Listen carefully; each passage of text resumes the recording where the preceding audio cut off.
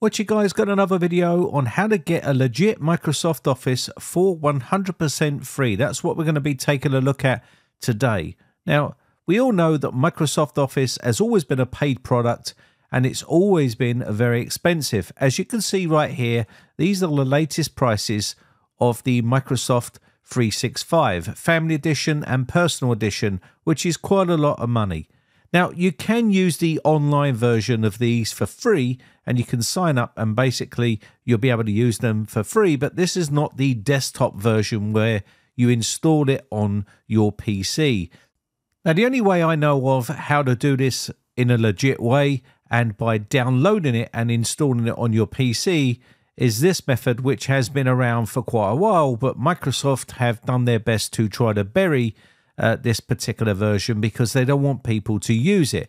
It's a pretty old version and it's not the full-blown version. It's called Office 2010 Starter Edition.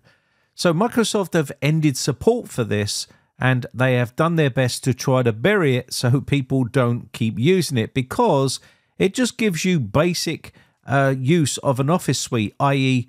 Microsoft Excel, and it also gives you Microsoft Word. Now, of course, these are end of life, which means you will not receive any more updates for this particular edition, but it does run within a virtual environment, meaning it operates in a separate space on your system. So it creates a virtual drive and it uses the drive letter Q to manage updates and security effectively. This allows you to use basic Word and Excel functions. And the way Microsoft will do this, obviously, is by adding some limited ad support on it. So you are going to get that on this particular version. But that being said, it is still free and you can still download it on sites like TechSpot, where they offer you a download link. So the Microsoft Office Starter 2010 download is right there. I'll try and leave a link for that in the video description if you want to use it. Now, like I said, the reason why it's a little bit more secure is because it is running inside that virtual environment, which does give you some sort of a protection there because it's like a virtual container that it's running. So it does make it a little bit more safer than, say, some of the older versions of Microsoft. Unfortunately, you do not get the full-blown version. So you're going to need to download that version, and you're also going to need to download this file here. I'll leave a link for that in the video description as well, which is an update file, which you'll need to run on the system for it to be able to install and run. You're also going to have to run this in compatibility mode on Windows 11 to make this run perfectly fine, and I'll show you how to do that. It's very simple and easy to do. So I've got the file here and I've got the update file right here. So what you need to do is right click on the actual file you've downloaded from TechSpot, which is your Office 2010 Starter, and go to Properties here and you'll see compatibility mode. You'll need to run this in Windows 7 mode right here. Click Apply and click OK, and that part is now done. So all we need to do now is double click on the file and say yes here, and this will go ahead and install it onto our computer. Again, yes, it's 2010, but it's running in a virtual environment and it should be okay to use. Again, it's up to you whether you want to risk running something like this on your computer, again, because it's from 2010, but some people just want some basic Word and Excel. So let's go ahead and install the update. Now you will need to extract this, otherwise it's not going to install. So just right click on it and extract it, and you can extract it wherever you like here. So I'm going to go ahead and do that right here. So let's click on extract and we can just say extract to, say for instance, let's go to the desktop and extract there. There we go.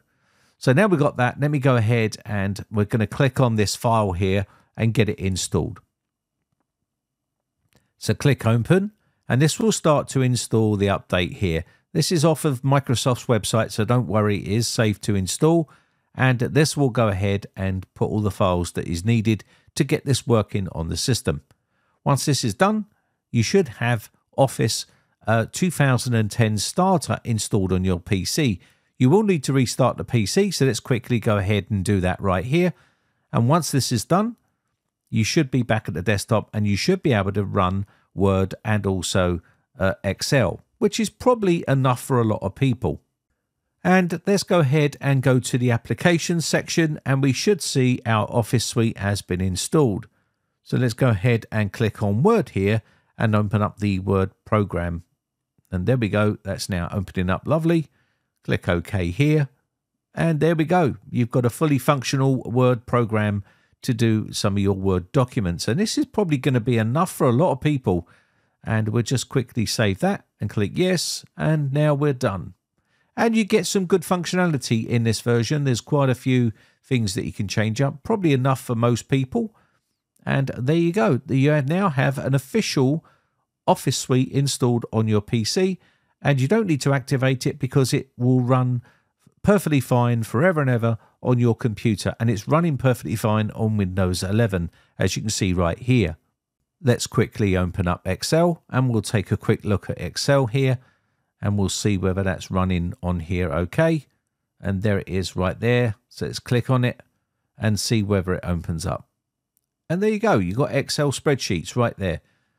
Now, of course, there's plenty of other options available out there that are free and you'll be receiving updates. You can see the little advert in the bottom right-hand corner there from Microsoft. It's not that intrusive and it's good enough for this particular version. So if you're into having a Microsoft Office suite that has Word and Excel, then maybe take a look at something like this. This is the only way you're going to be able to legitimately get a Office suite for free from Microsoft. They created this in 2010, and of course they've tried their best to bury it to stop people from using it because they want you to use the subscription-based software now, which is Office 365, which costs an absolute extortionate amounts of money. And of course, a lot of people just want some functionality like Word and Excel. So there is some other options available. Let me just quickly have a look inside the rest of this application to see what else we have inside here. So there is a couple of areas here. Obviously, you're not going to get any more updates from this particular application, but there is this thing right here. Let me just open this up here and we'll go ahead and see if it downloads and updates. And it does, as you can see right there. So some of the functionality is still working on this and it's working perfectly fine, but don't expect to receive any more security updates and stuff for this particular software from Microsoft because obviously it's end of life and they are not going to be offering any more updates for it. So what is the other alternatives? Well, there is other alternatives available like LibreOffice, and we'll quickly take a look at that right now just in case you don't know what LibreOffice is. Now, LibreOffice is free to use. You can use the full Office suite right here. All you need to do is head over to LibreOffice and download their suite here, and we can then go ahead and download it and install it onto our PC. Works on Windows 10 and Windows 11, as you can see, and it's fully functional, and it will work just like Microsoft Office. So if you're one of these people that do want to still receive security updates and have updated software and also have a fully functional Office suite, then LibreOffice might be the option for you. Now, this is probably the one that I would recommend people use because obviously it's still in support and it's still receiving updates, whereas Office 2010 Starter Edition is not receiving any more security updates. And again, is end of life. Yes, it's in a virtual environment that does sort of give you somewhat some protection. But again, this is a full-fledged Office suite, which is obviously 100% free as well. Another thing I want to point out is it goes to show you Microsoft's mindset, because when they released Microsoft Office 2010 Starter Edition, it was ad-based. And that just goes to show you that they were even thinking about ad-supported software or pushing ads to their users through software way back in 2010. So it's nothing new that Microsoft are doing all of this ads now. People have only just cottoned on to this particular thing where Microsoft are pushing ads, but it's nothing new. They've been doing it since 2010 with their Office 2010 Starter Edition. So that goes to show you it's always been around. And they have no plans in changing the way they push their software onto you. So let's take a quick look at LibreOffice now it's installed. And of course, I'm running this on a virtual machine, so it's a little bit slow to install. It'd be a lot quicker when you're installing it on a real PC. And this is because I'm on a virtual machine myself. So you can see here, this is LibreOffice right here. Fully functional software. You've got Word, you'll have Excel spreadsheets on here and a bunch of other stuff. It's fully loaded with all of the features you would get with Microsoft Office. And again, this version is free. There are other options out there. I've made videos on explaining what some free options are available. If you want to see an updated video on that, then let me know in the comments section down below. Let me know in the comments section whether you are using already Microsoft Office 2010 Starter Edition already. I'll be interested to read those comments. If you do want to use it, then that's basically how you can download it and install it on your computer and get it working on your PC. And it does run in that virtual environment like I've already said. Anyway, with that said, I think that's going to be about it for this video. My name has been Brian from briteccomputers.co.uk. Just want to say a quick shout out to all my YouTube members who join my YouTube members group. I really do appreciate the support, and your names are rolling up on the screen right now. I just want to also say that we do have a brand new Discord server. I deleted the old one and now we do have a new one. There's not many people on there, so if you do want to pop on for a chat, the link is in the video description. Bye for now.